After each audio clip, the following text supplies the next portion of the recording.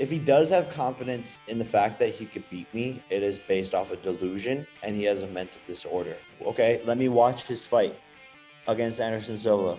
I'm going to knock him out respectfully and with love, but it has to be done. And I'm super confident in my power, my ability, my speed, my technique. So, Jake, I'm going to get straight into it. Amanda Serrano versus Sarah Mahfoud this Saturday, live on the BT Sport box office. She's looking to avenge a loss to Katie Taylor, of course. How she dealt with the preparation? How's she coping mentally going into the fight?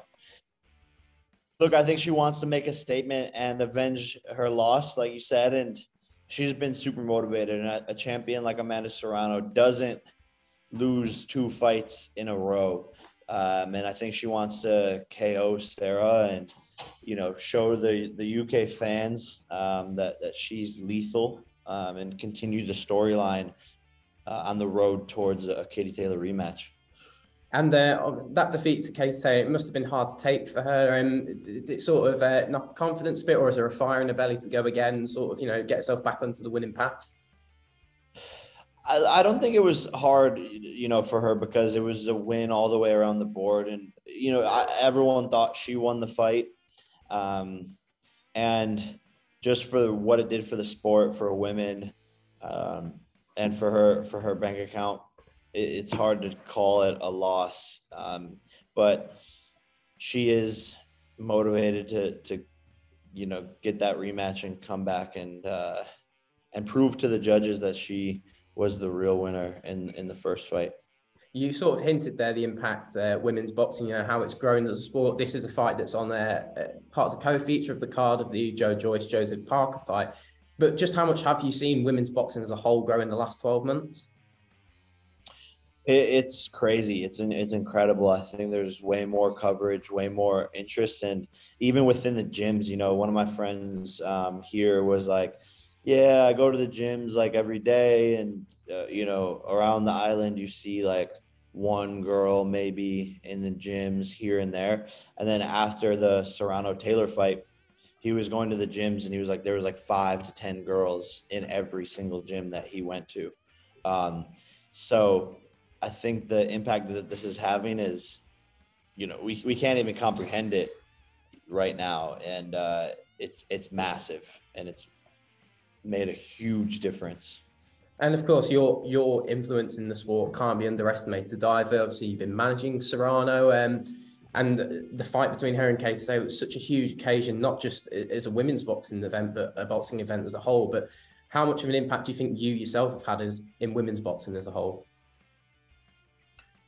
I think a pretty good impact, but I really give the credit to Katie Taylor and Amanda Serrano and, the Savannah Marshalls, the Michaela Mayers, the Alicia Baumgardner, like they deserve the credit. I'm just trying to shine a spotlight on what they're doing and help in any way that I can. Do you think in some ways your involvement in the women's boxing scene, helping it to grow as a whole, do you think that's sort of the reason why maybe some of the old school generation boxing fans sort of tend to target you and your brother in a way?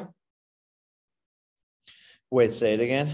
So sort of, some of the anger directed maybe from the older school of boxing fans. Do you think that sort of, the impact you're having in the sport and making it grow and making it better, do you think those older school people, do you think that sort of they use that as a target in some ways? Maybe like I don't know. I don't get, if they don't see what I'm doing for the sport as good, then they're the actual problem in this sport. And they're just having an ego trying to keep things the way they were, which is the exact reason that boxing was dying. So there needed to be change. Here's the change. If you don't like it, you're the problem. And then, of course, you yourself, you've got a fight coming up against Anderson Silva on the 29th of October. How's your preparations going for it, and how confident are you going into the fight? Preparations are going better than ever, reaching new limits in my training camp. And I am beyond confident in the fact that I will knock him out. And have a vicious KO. Unfortunately, but fortunately, because I respect him deeply. But, you know, it's a sport and both of our lives are on the line as soon as the bell rings. And I'm going to knock him out respectfully and with love, but it has to be done. And I'm super confident in my power, my ability, my speed, my technique for this fight. It'll be my best performance to date. How's it been sort of dealing with, you know, obviously the management side of things with Serrano here, whilst also trying to balance that with your preparations for your own fight? How's that been? Have you found it difficult? Has it been easy? Not necessarily difficult, just, you know, part of the grind. And that's what I do best is work, show up every day. And I have an amazing team that helps me, and I get to do what I do best and they do what they do best. And together everyone achieves more. So it's cool, and I love what I do, so that makes it easy as well. And then, of course, that is a fight that takes your priority, Anderson Silva. But of course, in the future, you've got Nate Diaz. He sort of hinted at maybe going for a future in boxing after sort of his retirement from the UFC. Is that a fight you'd maybe interested in taking on one day? Yeah, 100%. I think it's a massive fight, and he's expressed interest in it. I don't know if he can actually get out of his UFC contract or if he's actually out. Who knows? But we would be down. We would be down, and I got to get through Anderson Silva, and that's a massive fight waiting. And then just sort of to round off earlier this month, you sort of called out KSI and said you put a bit of a wager on, said if you were to beat him, you wanted stakes in prime. If he was to beat you, you said you would let him have stakes in better. How far away realistically do you think you are from seeing a fight like that take place? Is it going to be sort of something you look in the long run, or is it just something you've put to the back of your mind for now? I'm ready whenever. You know, I can fight the guy. It doesn't matter. I'll fight him whenever, wherever. I don't need to train for it. I told him I would fight him for free and on 20 days notice while I was partying in Miami, and he didn't take that offer. That would have been his best chance ever that he would have had at beating me. So I don't think we'll ever fight. But if we do, winner takes all, and I want half of his prime equity, 100%.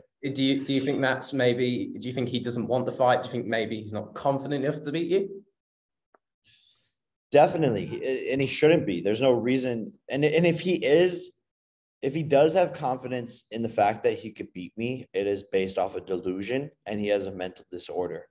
And honestly, I don't think he has a mental disorder. He seems like a smart guy, and the smart guy within him says to him, "Oh, wow, I cannot beat that guy." It's that simple. Okay, let me watch his fight against Anderson Silva. Oh, fuck. I am never going to be that good at boxing. Dang it. I shouldn't let this guy make $50 million and turn me into a meme. I'm going to use all my excuses to fucking not fight this guy and make shitty music. But everyone will see that. Everyone will know that. Everyone will hold that against him for the rest of his career. You know, you were the guy who talked all this shit but didn't back it up. And he'll have to live with that.